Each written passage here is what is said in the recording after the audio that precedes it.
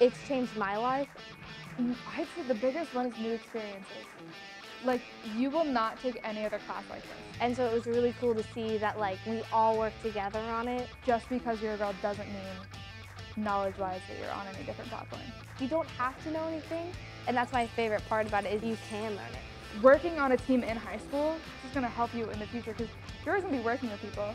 I was just so astonished that I got to do that. As a woman in science and a woman in robotics, like I never knew that I could do that.